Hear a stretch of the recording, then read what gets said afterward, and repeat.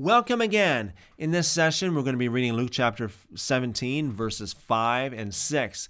And this is talking about faith. Verse 5, the apostles said to the Lord, "Increase our faith." Wow, that's a good thing to say, and I think I would be saying the same thing if I was in their shoes. Increase our faith.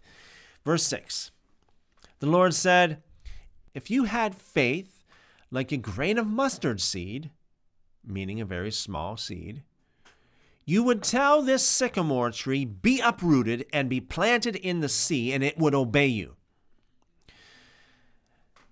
Now, Jesus makes it very clear here that faith is a very, very powerful thing, okay?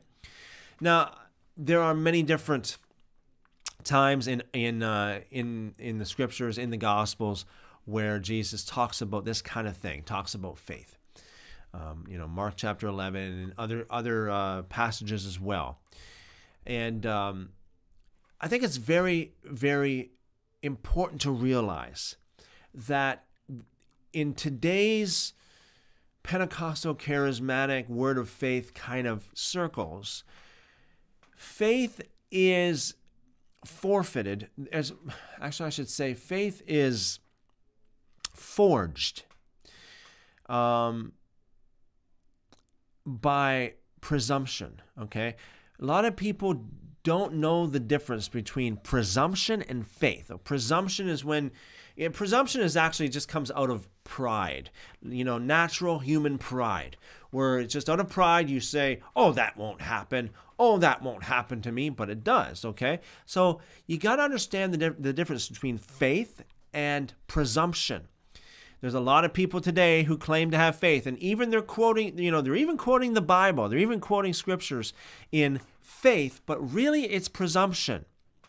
For example, a lot of people today, actually not a lot, but there are some Christians today in the Word of Faith circles or the charismatic Pentecostal circles that says, well, if you're sick, just confess, "By His stripes I'm healed."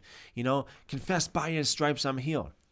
And I know there are testimonies out there that say that they've confessed by His stripes, they were healed until they got healed. And quite honestly, there are two different possibilities there. One is they possibly were. They really did have true faith. It really was the will of God, and God honored that faith, and they were healed. And the second possibility is that would have happened anyway.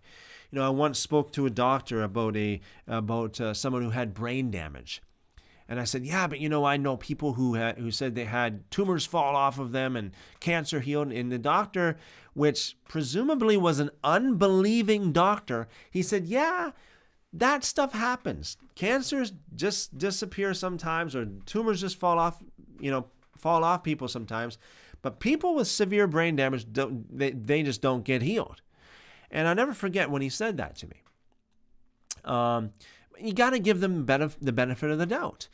Perhaps, a cancer will just go away on its own for some reason, whatever it is. There are different explanations I'm sure these doctors and scientists have. Of course, God does heal today. I do believe that God heals today, and I do believe there were many people that were healed of cancer supernaturally by God. But we got to be very careful that our faith is not presumption. In the same way in the charismatic world, there are so-called prophets that prophesy and give personal prophecies to people, and it's just presumption. You read the book of Jeremiah, it talks about presumptuous prophets. It talks about people who prophesy out of their own spirits. It's not really the Spirit of God. It's out of their own spirits. In the same way, faith here, we got to make sure it's not presumptuous. In order for faith to truly work the way Jesus is talking about faith working, you got to have really God behind it. And in order to know that you have God behind it, you have to be in line with the Scriptures. You have to be in line with the law of God. Yes, that's what I said.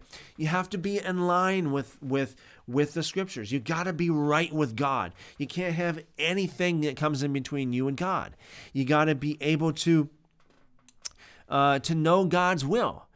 And you got to have the Spirit of God present with you, performing the miracle. Or, sometimes angels do perform miracles as well. We read about that also in the gospel. We got the angel at the pool of Siloam. We got different angels throughout history and different testimonies of people who say that angels come to them and they got healed. So yeah, there are many different ways God heals, but we've got to make sure our faith is truly faith and not just presumption, not just presuming or imposing our will on God or imposing our will on a situation.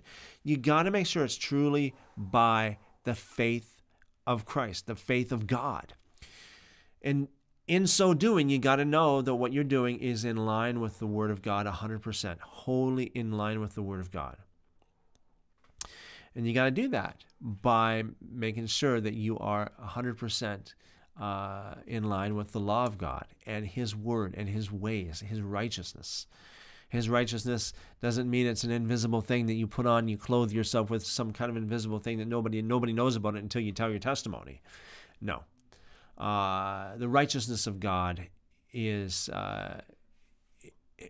powerful. The righteousness of God, the righteousness of Christ. If you really have the righteousness of Christ, you will shine like the sun. You won't have to say, I have the righteousness of Christ, because everybody would see you are a righteous person. So yes, you got to couple faith with the Scriptures. You got to be in line with the Scriptures, and you got to have God behind you in this, okay? And it will be powerful. Yes, there are some awesome testimonies out there of what faith actually does and has done, and it is totally amazing. Scientists are still scratching their head, and they will continue scratching their head. That's why science books continually are being updated, because they're continually wrong. Okay? I'm not saying that everything that science says is wrong. Don't get me wrong. But I am saying that a lot of things they don't understand. And yes, there are things that they say that are wrong. Once again, thanks for listening to this teaching. Thank you for your patronage. And I always say my prayer is for you that God just gives you a mighty spirit of revelation, that His Spirit will come into you, will show you great and mighty things, that will lead you and guide you into all truth. And by the way, truth is not always a pretty thing in the eyes of the world. So you got to keep that in mind. God bless you, and thanks for listening. Don't forget to subscribe, and don't forget to always check out my other videos if you haven't checked them out already. I say a lot of things in there that will be a blessing to your life. Once again, thank you.